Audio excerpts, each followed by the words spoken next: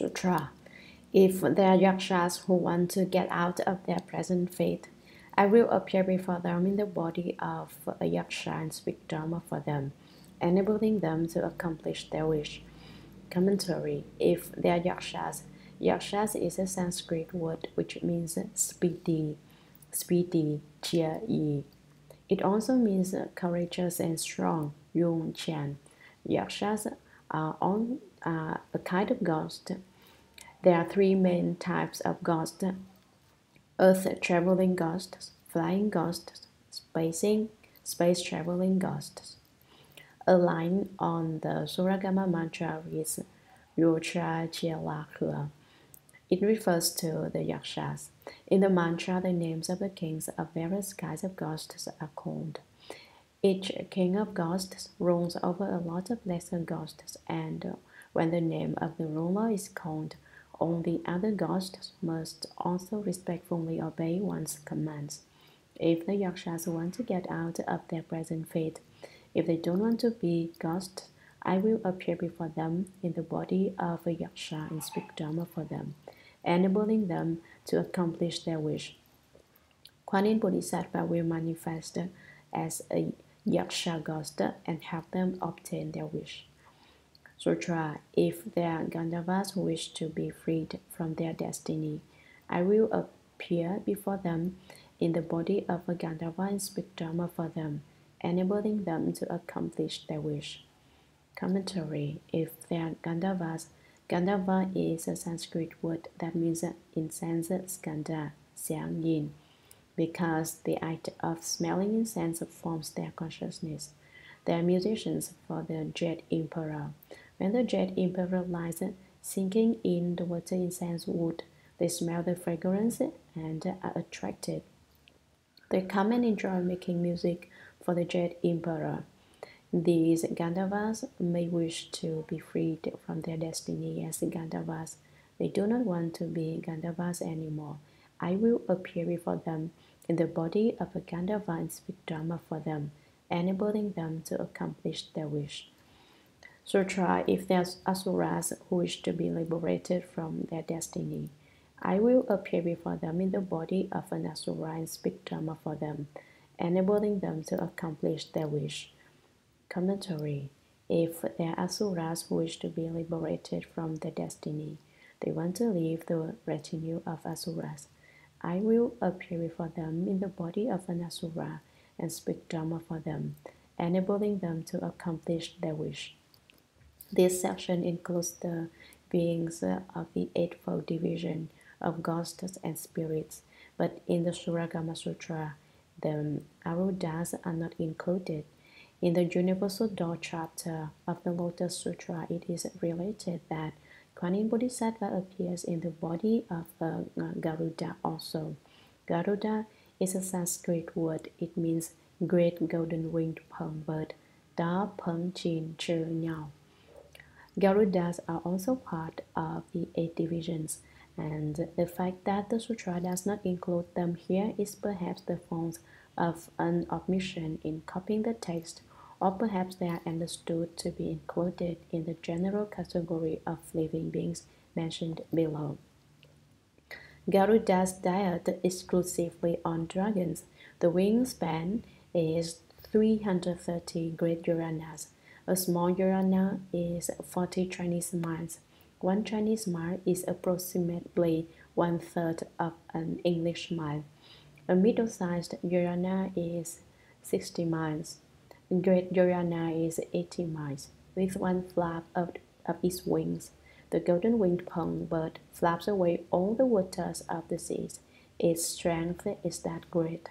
Once the waters of the seas are gone, the dragon are exposed. In this way, the Garuda was just about to finish off the entire population of dragons, so the dragons went to see the Buddha to seek rescue. Well, the great golden-winged palm bird is about to cause the retinue of dragons to become extinct. What can be done? They sought the Buddha's compassion in helping them out. They hoped he would forbid the palm bird to eat them. The Buddha gave the dragon pieces of his kashaya for them to attach their horns. After that, the pong bird dared not eat them. With nothing to eat, the pong bird also went to the Buddha to ask him to save his life. "No one is eating you," said the Buddha. "Why have you come and asked to be saved?" "It's true that no one is threatening me, but without anything to eat, I will die of starvation," said the pong. "You don't permit me to eat dragons anymore, and with nothing to eat, I'm about to die of hunger." So he asked the Buddha to be compassionate and think of a way to help him. "You don't have anything to eat? All right, after this, I will feed you. Every time I and all my disciples eat, we will offer something to you to eat. You don't have to eat dragons anymore. That is why, during the high meal offering at noon, a little of the food is taken outside and offered to the great golden-winged pong bird. This sutra does not mention the Garuda, but we should be aware that the eightfold division of ghosts and spirits includes this kind of being. Sutra: If there are kinnaras who wish to transcend their fate, I will appear before them in the body of a kinnara and speak Dharma for them, enabling them to accomplish their wish. Commentary: If there are kinnaras who wish to transcend their fate. Kinnara, also a Sanskrit word, means questionable spirit, yi shen. They are so called because they appear to be human, but on their heads is a horn. They are another type of music spirit that plays music for the Jade Emperor. I will appear before them in the body of a kinnara and speak Dharma for them, enabling them to accomplish their wish. Sutra: If there are Mahoragas who wish to be freed from their destiny, I will appear before them in the body of a Mahoraga and speak Dharma for them, enabling them to accomplish their wish. Commentary: If they are Mahoragas, Mahoraga is a Sanskrit word which means great python spirit, Da-mang-shen, and also earth dragon, Di-lung. The dragons mentioned above can roam in space and are called heavenly dragons. This python, also called a dragon, is confined to the earth. It does not have spiritual powers. Mahoragas are also one of the beings of the eightfold division of ghosts and spirits. If Mahoragas wish to be freed from their destiny, I will appear before them in the body of a Mahoraga and speak Dharma for them, enabling them to accomplish their wish. Sutra: If they are living beings who like being pupil and want to continue to be pupil, I will appear in the body of a person and speak Dharma for them, enabling them to accomplish their wish. Commentary: If they are living beings who like being pupil and want to continue to be pupil, they want to be pupil life after life. They like being a person and always want to be a person. So, Kuan Yin Bodhisattva says, I will appear in the body of a person and speak Dharma for them, enabling them to accomplish their wish. He will speak Dharma for these kinds of beings and help them to be successful in their wish. Sutra: If they are non-humans, whether with form or without form, whether with thought or without thought, who long to be freed from their destiny, I will appear before them in the body like theirs and speak Dharma for them, enabling them to accomplish their wish. Commentary: If they are non-humans, this refers to animals and creatures other than people who are with form or without form, with thought or without thought. If there are beings like these who long to be freed from their destiny, I will appear before them in a body like theirs and speak Dharma for them, enabling them to accomplish their wish.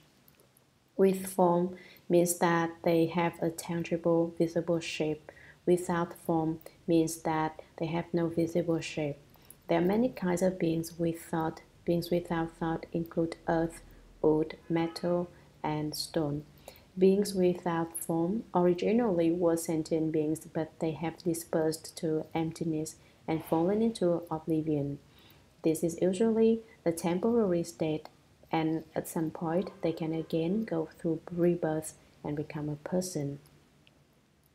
Sutra. This is called the wonderful purity of the 32 response bodies, by which one enters into all lands and accomplishes self-mastery by means of the samadhi of becoming permitted with hearing and cultivating hearing, and by means of the miraculous strength of effortlessness.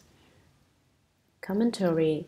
This is called the wonderful purity of the 32 response bodies, by which one enters into all lands and accomplishes self-mastery by means of the samadhi of becoming permitted with hearing and cultivating hearing. One develops the skill of turning back the hearing to the self-nature by cultivating every day, and one applies the miraculous strength of effortlessness. Effortlessness refers to a wonderful principle of the unconditioned. With it, there is no need to go through the conception of an idea and the thought process of working out the idea, as people must when they want to do something. The Bodhisattva does not have to conceive the idea or think it through. Within samadhi, he can do all kinds of things. In the samadhi of becoming permitted with hearing and cultivating hearing, he can attain the miraculous power of effortlessness, and in this way, he accomplishes self-mastery. Very naturally, matters are taken care of. Sutra. Also one honored one, using this Vara Samadhi of becoming permitted with hearing and cultivating hearing, and using the miraculous strength of effortlessness, because I have a kind regard equally for all living beings in the six paths. I go throughout the 10 directions and the 3 periods of time, and cause all living beings who encounter bodies of mind to receive the meritorious virtue of 14 kinds of fearlessness. Commentary. Also one honored one, using this Vara Samadhi of becoming permitted with hearing and cultivating hearing, and using the miraculous strength of effortlessness, because I have a kind regard equally for all living beings in the 6 paths, I have a regard for the kindness of the Buddha Dharma, just as do all beings in the 6 paths of gods, humans, asuras, animals, hungry ghosts, and beings in the hells. I go throughout the 10 directions and the 3 periods of time, past, present, and future. I cultivated the practice of being permitted with hearing until I attained the Vara Samadhi, and I did not need to conceptualize or think about things in order to be able to do them. I cause all living beings who encounter bodies of mind to receive the meritorious virtue of 14 kinds of fearlessness. I have attained 14 kinds of virtue of bestowing fearlessness.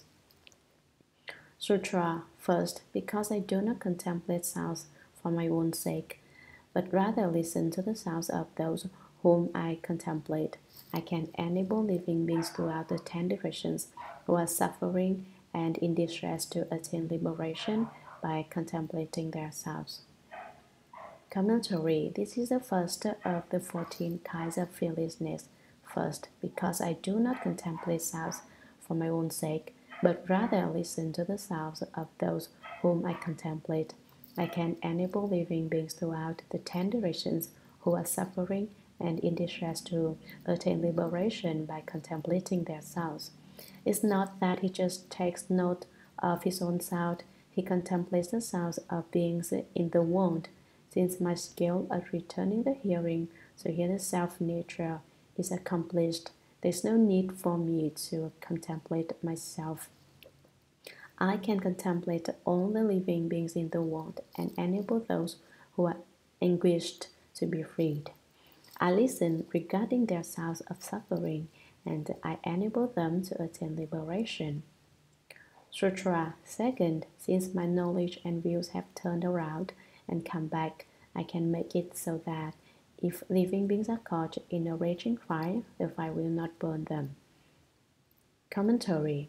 Second, since my knowledge and views have turned around and come back, that is, since Kwanchen Bodhisattva has a skill of returning the light to illumine within, I can make it so that if living beings are caught in a raging fire, the fire will not burn them. If such a living being can recite the name of Kwanchen Bodhisattva and can cultivate, then if he enters a great fire, the fire will not be able to burn him. Sutra. Third, since contemplation and listening have turned around and come back, I can make it so that if living beings have floundering in deep water, the water cannot drown them. Commentary. Someone says, I will test Kwanchen Bodhisattva to see if he really responds. I sit on a pile of wood and set it afire and see if I burn up. In that case, you'll certainly burn. But why does the sutra say that if you enter a great fire, it will not burn you? That's because the if means that it happens to you without your intending it. Someone else says, Kwanchen Bodhisattva says that if one is caught in deep water, one will not be drowned, so I'll just jump into the ocean and see if I drown. Again, you're sure to drown. It is when you unexpectedly meet with suffering or difficulty that Kwanchen Bodhisattva will rescue you. But if your intention is to test him out, he will pay no attention to you, because basically you don't believe in Kwanchen Bodhisattva. If you really believed in him, there would be no reason to test him out. The safest thing would be not to test him out. Sutra. Fourth, since false thinking is cut off and my mind is without thoughts of killing or harming, I can make it so that if living beings enter the territory of ghosts, the ghosts cannot harm them. Commentary. If false thinking is cut off and you don't have any ideas of killing or harming, and if you can recite the name of Kwanchen Bodhisattva, you can enable beings who enter the region of Rakshasa ghosts to not be harmed by the ghosts. Sutra. Fifth, since I am permitted with hearing and have brought hearing to accomplishment, so that the six sense organs have dissolved and returned to become identical with hearing, I can make it so that if living beings are about to be wounded, the knives will break into pieces. I can cause swords of war to have no more effect than if they were to slice into water or if one were to blow upon light. Commentary. Fifth, since I am permitted with hearing and have brought hearing to accomplishment, so that the six sense organs have dissolved and returned to become identical with hearing, that is, when the skill of cultivating the return of the hearing to hear the self-nature is accomplished, the six sense organs function mutually. Then I can make it so that if living beings are about to be wounded, the knives will break into pieces. For instance, suppose someone takes up a knife with the intent of cutting off someone's head. Just as the blade is about to fall, the knife of itself breaks into pieces. I can cause words of war to have no more effect than if they were to slice into water or if one were to blow upon light. I can cause a sharp weapon, which is about to cut into someone's shoulder, to have the effect of slicing into water. That is, once it has passed through, it is gone and no injury is sustained. Or I can make the cut of the blade have the effect of blowing upon light. That is, no effect, since no matter how much you blow on light, it will not move.